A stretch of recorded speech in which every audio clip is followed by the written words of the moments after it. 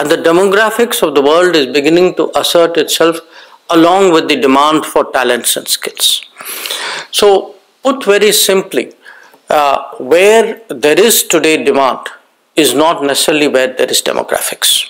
So, how the global economy actually deals with this gap, this is actually one of the big issues.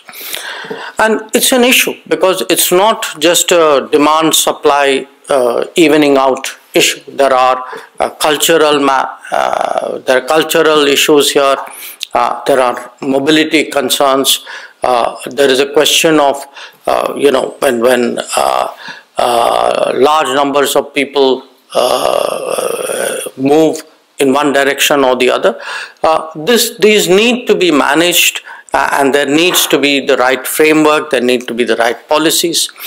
But the fact is, we are seeing increasingly in Europe the openness today to look at the skills and talents of India. And one aspect of it, you could say, is yes, there is a demand, but one aspect of it equal is that Indians have established a global reputation.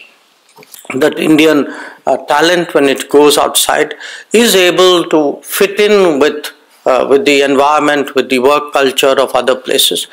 And it may interest some of you to know, just yesterday, I actually concluded an agreement with Austria for mobility and migration.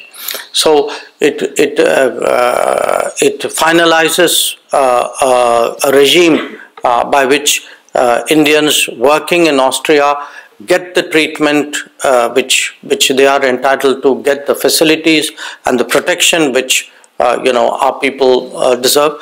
And we had done it. I had concluded a similar agreement last December with Germany.